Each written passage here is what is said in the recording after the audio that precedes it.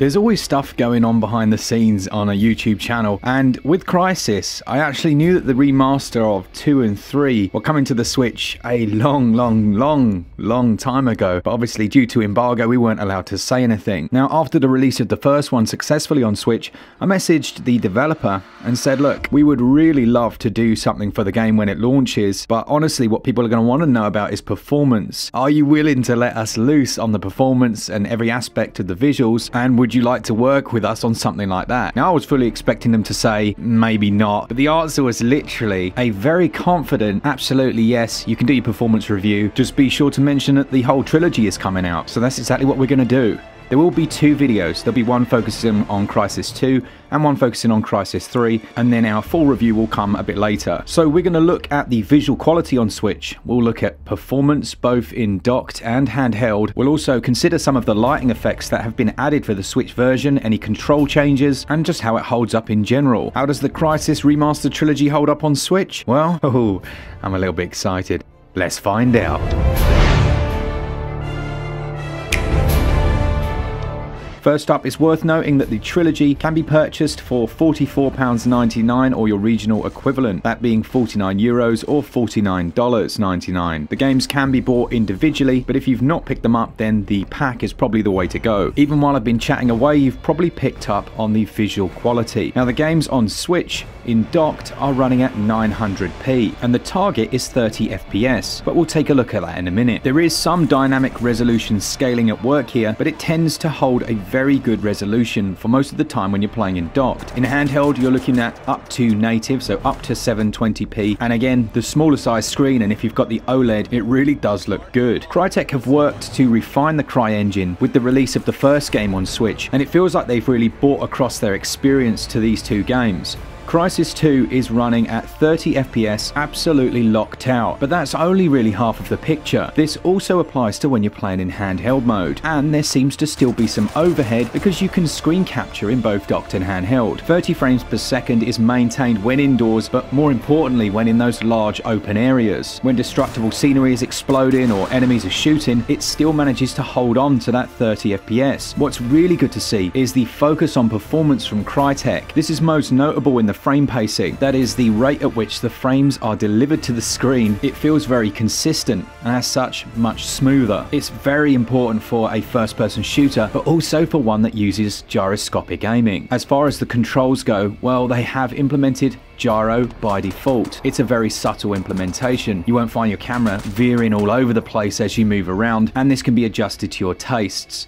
You can adjust the X-Y sensitivities, but mainly you can change the Y if you would like to invert that. The world of Crysis 2 was a big step up in terms of visual quality from the first game, and there are a lot of lighting effects and details which have been added for this remaster. What I wanted to know though is how have those translated across onto this Switch version? Well, other than gyro and a nice little implementation of HD rumble, dynamic lights have made the transition nicely. These lights will also cast a shadow from the player. One of the things that made it a special first-person shooter is that you could look down and see your own body. There was something quite jarring back in the day when you went to play another game and you looked down, there was just nothing, you were just a floating apparition. But Crysis always grounded itself in that air quotes realism, and the dynamic lights cast lovely shadows around the world, but also with scenery. You'll see sun shadows cast on the floor. Some reflective surfaces have remained intact, but the lighting quality on the whole is very impressive. Crysis 2 also includes shallow depth of field. This means when you're looking at your gun or modifying something up close to the camera, the rest of the view will blur out slightly, giving it a cinematic quality. And texture resolution also seems to have carried across just fine. Now, obviously they have had to reduce the level of detail draw distance to maintain that smooth performance, but it's still decent. Foliage can be seen from a good distance, and it's also dynamic, meaning it will move as you pass through it. Textures on your weapons, on the floor and environment in general are very strong. Now, while 900p isn't native, it's very close to native, and when it's at that max, I think it's fair to say we may have a new contender for the best looking Switch game. I was running around in this world just waiting for those performance issues. I was waiting for the chug and fully expecting the wheels to come off, but they didn't. Even with the largest cutscenes and huge dynamic changes to the environment, that performance held true. So I switched over to handheld and tried to put that through its paces. Now obviously the footage I've got here is from internal locations in Crysis 2, and generally you're going to expect better performance, and I can see a few omissions in terms of lighting effects to keep that performance consistent, but I think you'd probably agree with me when I say this looks incredible. You can clearly see it's maintaining that 30 FPS target,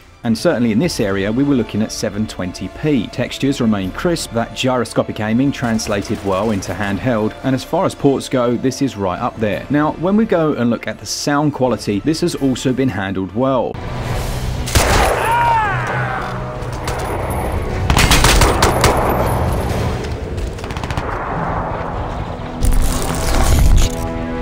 That's not always the case when we have ports. Sometimes the sound is drastically reduced in quality, a la Dark Souls, and other times the number of sounds feels to have been reduced so that you lose a bit of that spatial audio. Everything here is translated well. With a set of headphones on, you can pick out the exact direction and location of enemy calls, and the fidelity is certainly of a high quality. As far as differences then to the other console versions, you can expect 60 FPS over on PlayStation 5 and Xbox or PC. The PC version supporting DLSS, as well as both software and hardware ray tracing, which is applied to the entire trilogy. But as far as sacrifices go, there really aren't many on the Switch version. It feels super crispy in both docked and handheld, with all the lighting, shadows, materials and textures carried over so well. It almost feels like a planned showcase for the OLED screen as well, because on that small display with those vibrant blacks and contrasts, it absolutely pops. The dev team also plan to support the game with further patches, so obviously when games are released some issues will arise, but they won't be just leaving it alone. Crysis 2 Remaster is going to take up 10.3 gigs of internal space on your Nintendo Switch. Remember that not only can you buy it on its own, but you can also pick it up as the full trilogy pack for £44.99 or your regional equivalent, which it has to be said is a little bit less than I was expecting. I was expecting £49.99 here in the UK, so that's nice to see. As far as thoughts on Crysis 2, well, for me it was an improvement over the original, mainly based on how the